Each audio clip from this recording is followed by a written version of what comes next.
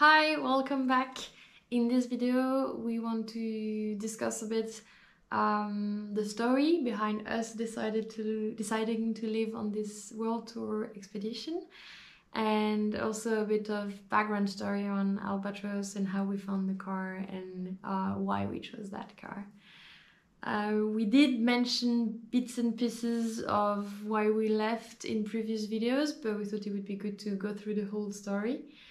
It was a few years back now, probably, 3 years, good 3 years back now. I think we always were inspired by people traveling around. At that time we were in our first jobs, very motivated, very much into it. But we were settled in two big towns in Europe where it was just not the plan. We really wanted to travel, and it got us thinking, was it what we were dreaming about, living and working in Brussels and Paris? Were there other things that we wanted to do in our life? And then Nick asked, what do we want to do before dying? It's a bit of a gloomy thought, but it's I think it's an important question, because you can die in 80 years or tomorrow. So that got us thinking, maybe that one thing we want to do before dying is not building a whole career in Paris, or buying a new watch, or going 2 weeks on holidays in a very luxurious hotel. So we actually came up with the fact that we wanted to discover more, see more of the world, travel through many countries, and we would really regret it if we don't do that before it's too late. And like this, the seeds were planted. We started thinking about the world tour, and it became more and more of something we were obstinate about, we would keep thinking about. So that's a bit how we started thinking about that. And then I think we both developed our own reasons, because the inspiration of it, a lot of people think about, we want to do a world tour, but then how do you translate it in a decision of, we want to do this, it's a dream and it's going to happen now. We thought, that's the kind of thing people sometimes do when they retire.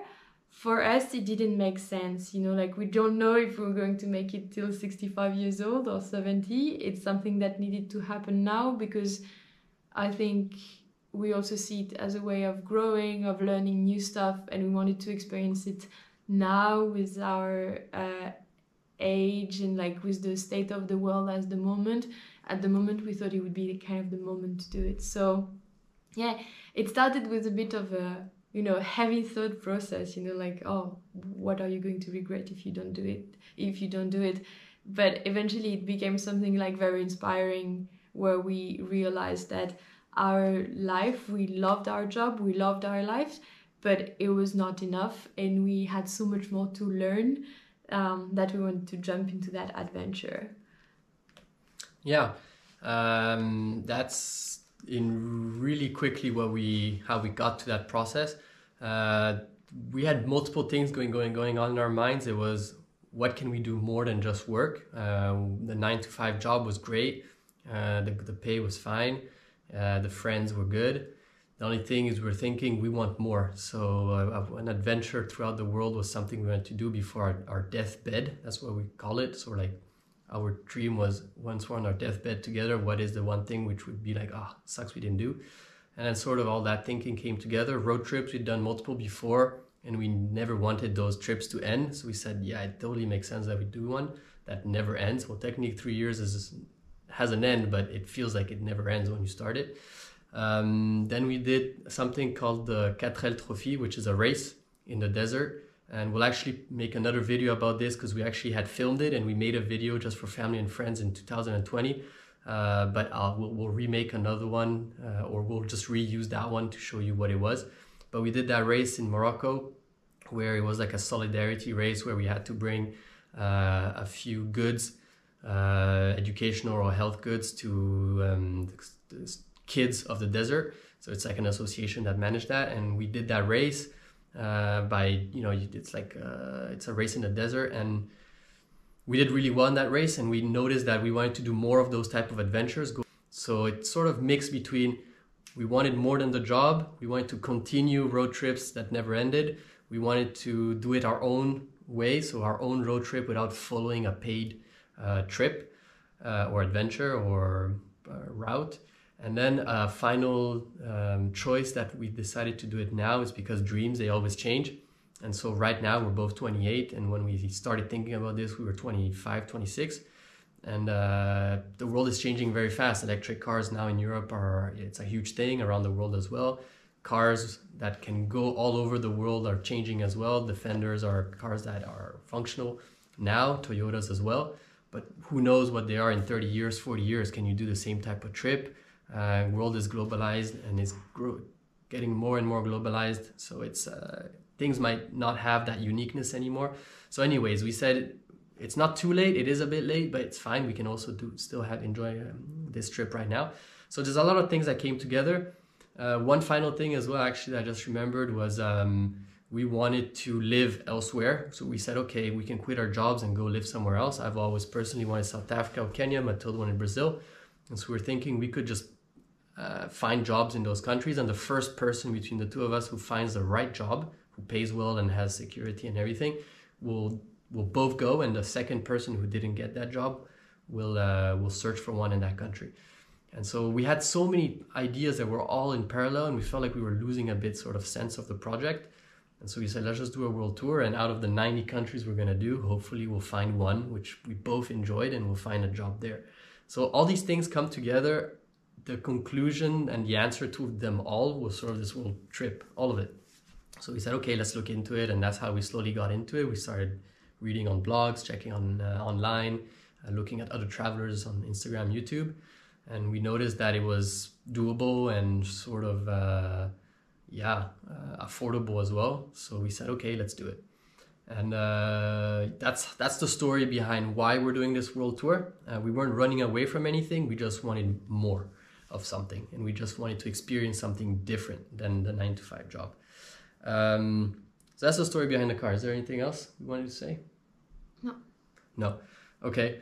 Then a lot of people have been asking, what's the story behind Albatross? Albatross is our Land Rover Defender 110. And so the story behind Albatross is we like the idea of having a pop-up roof tent like we do, being able to stand inside the car. We took the Defender because in Europe, where we're from, it's really expensive to have a Land Cruiser, but also the taxes are very high because of the pollution compared to Defenders. Also the pricing, but also because of the taxing. So we started with a Defender, so this is the story. We found it in France, in the middle of nowhere, right in the middle of France. We had seen it on a sales website, and we knew that was the one we were looking for. We had a few alerts on, and I was looking at them almost every day. And one day that one came out, and I was like, yep, that's the one. And we took our car from Brussels, and we went straight to her house, checked out the car, if it was really like the description and the photos. It really all matched, and so we said, okay, we're going with it. We made a wire transfer directly to the previous owner. And of course, it takes a few days to reach the person's account. But she was like, yeah, don't worry. You can go ahead with the car. I believe you. You have a cool project. Go ahead. And she was really nice. She made us lunch. And then we went back with the two cars to Brussels. And that was the first time we ever had the car. So it was our own personal purchase. It was a big investment, but we had worked already for 2 years putting aside for the vehicle, plus installations, plus then the trip itself. And then we did a lot of work on it. The car was prepared. It had a lot of installations. For example, the interior drawers. It already had the bigger tires. It already had changed suspensions, reinforced parts below the car. Nothing had been done to the engine, except that it had been changed 2-3 years before we purchased it because it had a problem. So it had a few installations to go off-road and to travel with, but it wasn't as today. Today we really did a lot of installation. It took us about 1.5 years of work. We did some parts ourselves. We put some parts were done by the garage. And what we mostly did is more comfortable parts to make it more world tour worthy. So it means hot shower. It has to have more, let's say, a comfy feel, like colored couches. So Mathilde was sewing different couches. Inside we made things easy. So for example, you know, when you're at home, you just want to put your hand out and get what you can without having to like open a bag and unlock things and whatever. And so we made everything really easy and comfortable. So we just had to pull out a hand and things would function without having to open bags and things to pick up what we wanted. Yeah, is there anything else for the car? Yeah, we changed quite a lot of things under the car as well. So that took a bit of time. They installed a new like pre-diesel filter for the engine. So yeah, there was also like a lot that you changed in mechanics to make it a bit more reliable on the road, because I mean, Nick improved a lot and learned a lot during this process, but we're not great mechanics, so we're going to have to learn a lot. But we also wanted to live with a car that was as like prepared as possible to avoid like big problems, at least on the first 6 months to when you're on the trip. Yeah, and anyone who is watching this video and has a Defender knows that apparently Defenders always have problems and leaks. We have never had a leak since our 2 years of having this Defender, so these are the small little things that we did sort of just to, you know, maximize the function of the car without having any problems. It'll come at some point, and when it comes, we'll see what we do. But anyways, that's sort of the story of why this trip, why now, and why a Defender. Nothing special about it. It's just us wanting to enjoy the moment now and do something more than what we've been doing before, and to go in our own rhythm, go with our own car, see the countries we want to see, and just enjoy as much as we can what we want. And of course, the plans will change maybe 20, 30 times by the time we finish the 3 years. But for now, the mission is to do that. 3 years is long, but it's also very short, especially when you're doing 90 countries. But we don't have the budget to do more. So for now, that's the plan. We'll see what happens. And yeah, we'll see how it goes. If you want to see more on the car, we have a few build videos, so you can check them out.